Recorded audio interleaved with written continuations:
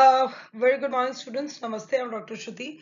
Today we will going to discuss about the role and the importance of the insurance in India. Now, what exactly the role and the importance? We're going to discuss it briefly in the points. The first point says they provide the safety and the security. So, insurance provide the financial support and the reduce the uncertainties in the business and the human life. That's why it is providing the security and the safety to the public as a whole and as well as the organization. Second one is the generates the financial resources. Insurance generates the funds by collecting the premium. So these funds are invested in the government securities and the stock, and these funds are gainfully employed in the industrial development of the country for generating the more funds and utilized for the economic development of the country. Now point number 3 says of the like the life insurance encourages the savings. When you have the life insurance, you definitely try to save some of your earnings into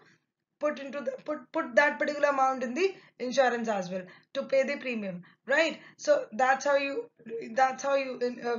encourages to save the earnings. Now next one, it says the promotes the economic growth. Now, the insurance generates the significant impact on the economy by mobilizing the domestic savings.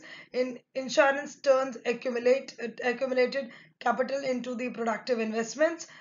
Insurance enables to the mitigate the loss financial stability, and promotes the trade and the commerce activities. Those results into the economic growth and the development.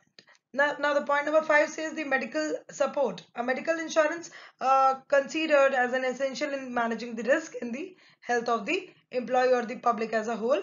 Anyone can be a victim of the critical illness unexpectedly, and rising the medical expense is the great concern. So medical insurance is one of the insurance policies that cater for the different type of the health risk. Now, next one is spreading of the risk. Spreading of the risk means, it doesn't mean to spread the risk, it means to spread the risk in an extent that it will minimize the risk. So insurance facilitates the spreading of the risk from the insured to the insurer. Now the basic principle of the insurance is to spread the risk among the large number of the people.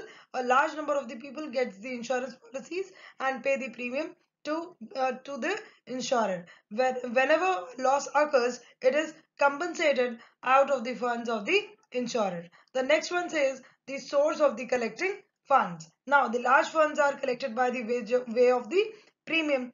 So these funds are utilized by the industrial development of the country, which accelerates the economic growth. So employment opportunities are increased by the subsequent investments. Thus, the insurance has become an important source of the capital formation. So this is what we have discussed about the roles of and the importance of the insurance, that why it is necessary as a public, or why is it necessary for the organizations as well. So I hope you like this video, students. If you are having any kind of query, please do let me know in the live session. Again the session, the live virtual session, so we can discuss about that as well. There is no issue.